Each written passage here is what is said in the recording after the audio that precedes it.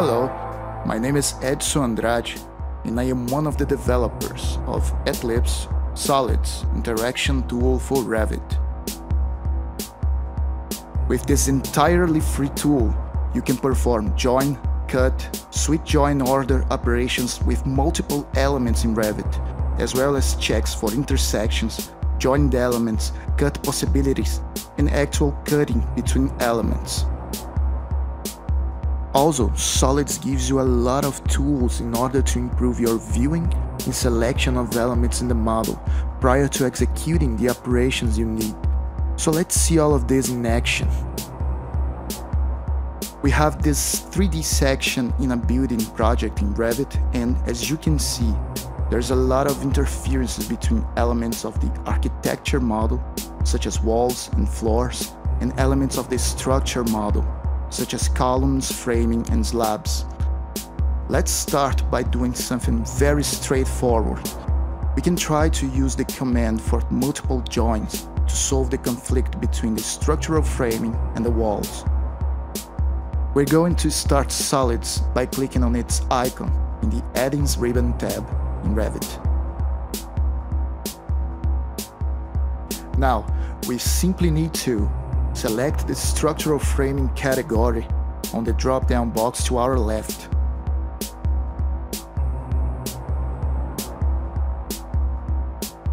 Select the walls category on the drop-down box on the right side. Check for intersections between these groups of elements. And hit the join command.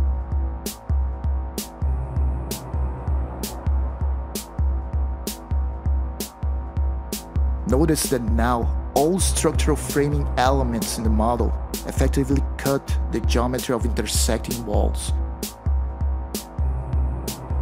But this was only a quick example on how SOLIDS can be simple to use. Now I'm going to show you more detailed operations, trying to showcase the essential features SOLIDS can offer to your workflow.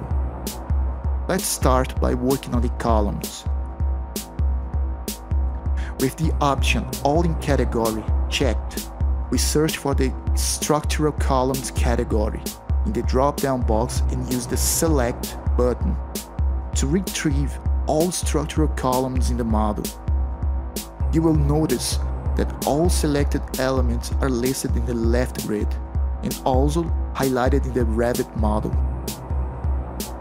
You can manually check or uncheck all or specific listed elements, thus changing the highlighting of these elements in Revit as well.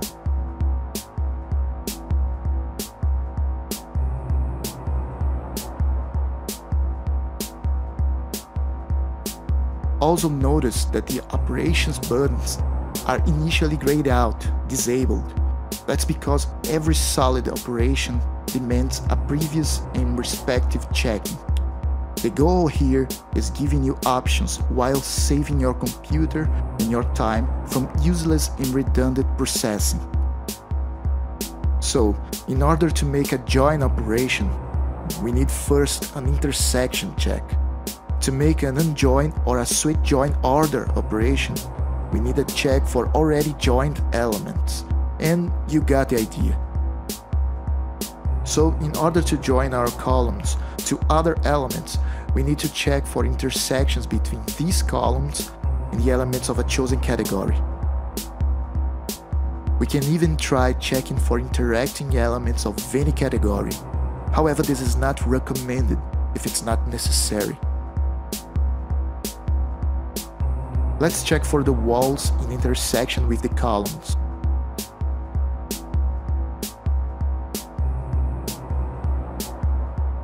Notice that for each column listed in the left grid, we have now a group of intersecting walls listed in the right grid. The elements in this interacting list can also be checked and unchecked.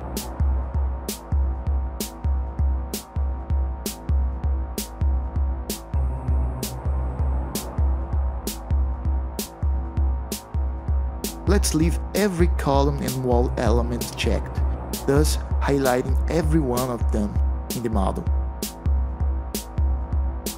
SOLIDS also gives you a set of visualization tools. Once we have any checked elements in the list, we can isolate, hide, or unhide them in Revit viewport. Let's isolate the checked element. Then, let's uncheck those elements for a better viewing and see that the Revit viewport now only shows us the isolated elements, columns and walls in intersection. This automatic highlighting process happens because the toggle selection button is enabled. Every time you perform a select or a check process, SOLIDS can highlight, isolate, hide or unhide all elements in the resulting list. You can set this by using the toggle buttons below each grid. So let's prevent SOLIDS from highlighting elements on every selecting and checking process by disabling the respective toggle buttons. Once we have done an intersection check, the join operation button gets enabled. So let's perform this operation.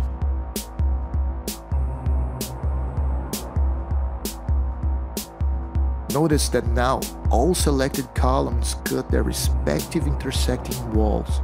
And now, for example, you can perform an unjoin operation, if you will. But let's keep them joined and perform another check. This time we want to check for intersections between structural columns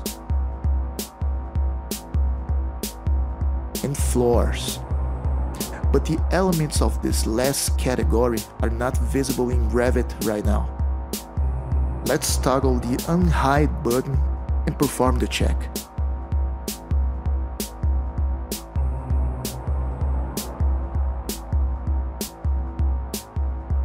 Awesome!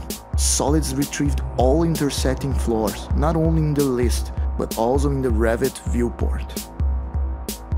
Now, let's join them.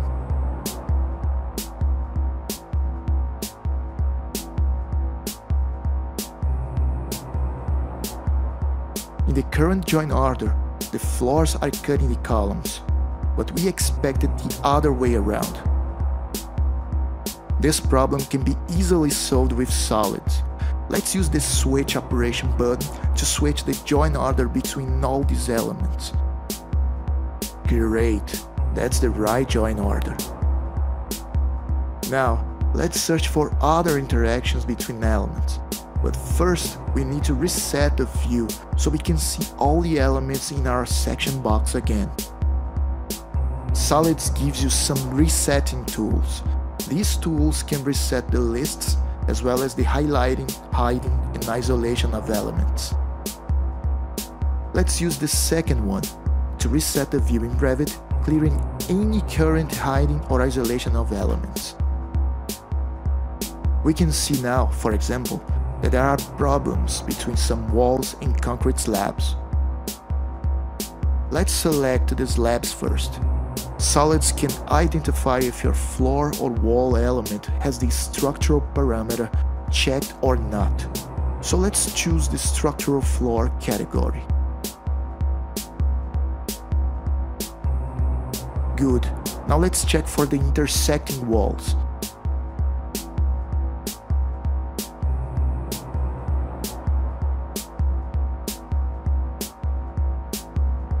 There you go. Now we just need to join them.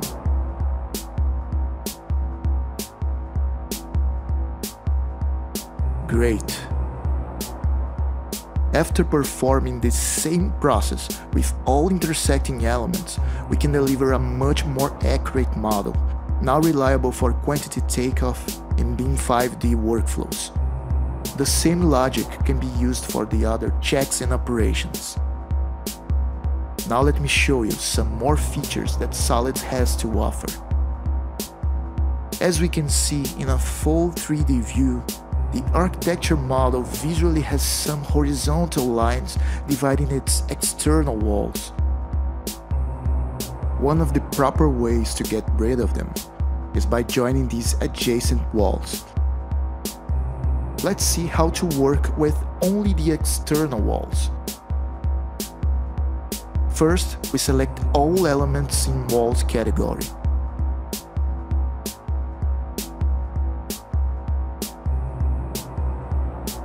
This returns a list with 327 walls. You probably have already noticed that SOLIDS displays the element's ID, family name, and family type. Once the sorting of elements is done, first by their family name and then by their family type, let's check all the elements in the list and then select and uncheck all the elements whose family type is not an external wall. We can use the Control or the Shift key to help us with this task.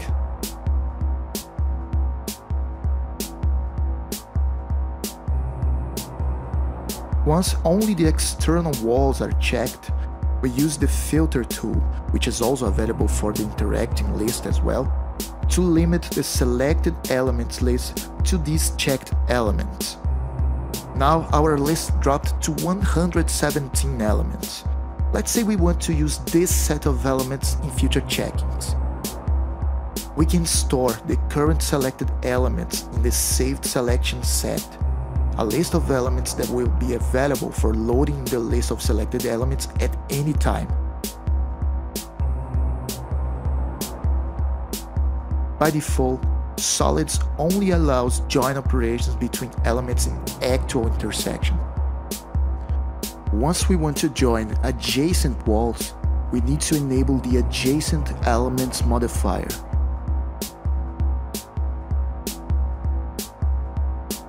The intersection check now returns adjacent elements, in addition to the intersecting ones, but this is not exactly what we want.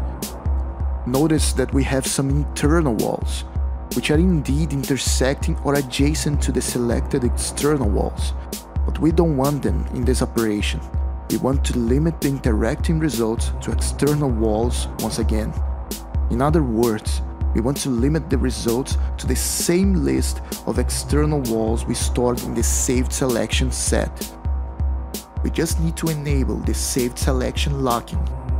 This feature will limit the checking results to the elements stored in the saved selection set. Let's try it.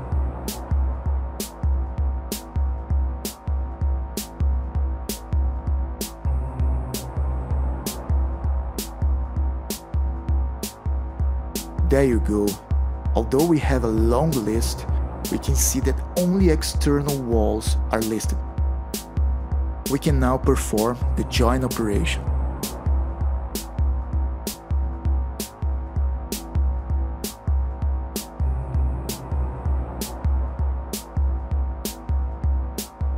Awesome!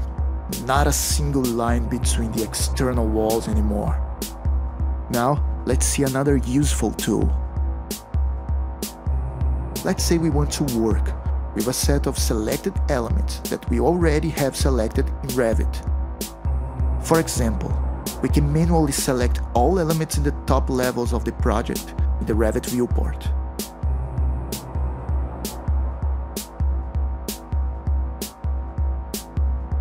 In SOLIDS, we can check the Selection from Revit option, and if we choose all categories in the drop-down box, SOLIDS will list every element highlighted by our manual selection. But let's say we want only the walls out of this selection. We can choose Walls instead in the drop-down box, and finally hit Select. It's done. SOLIDS filtered our selection.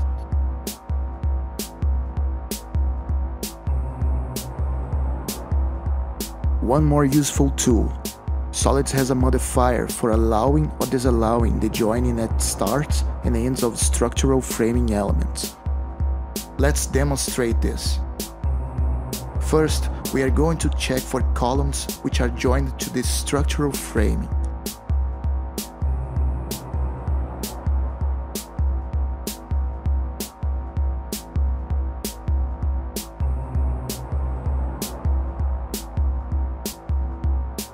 Now we will try to unjoin all of them.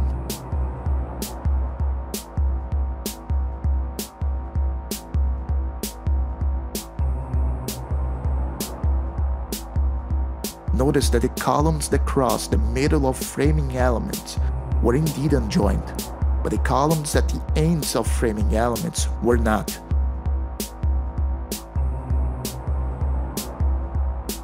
Let's run a new check for joined columns.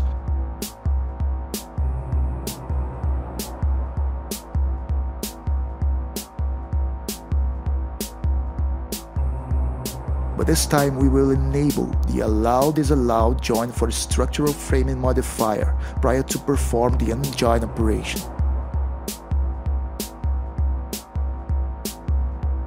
Now we can see that even the columns at the ends of framing elements have been unjoined. Well, these were some of the features you will find in SOLIDS, an entirely free tool for SOLIDS operations in Revit. If you have any doubt while using this add-in, you can always hover your mouse cursor over any of the active commands for some useful tooltips on how to use them. Or you can send us an email for more direct questions, suggestions, comments, and reports. You can download SOLIDS through the eTLipse website or directly from the Autodesk App Store. We hope we can help you to solve problems and be more productive. Thank you very much for watching.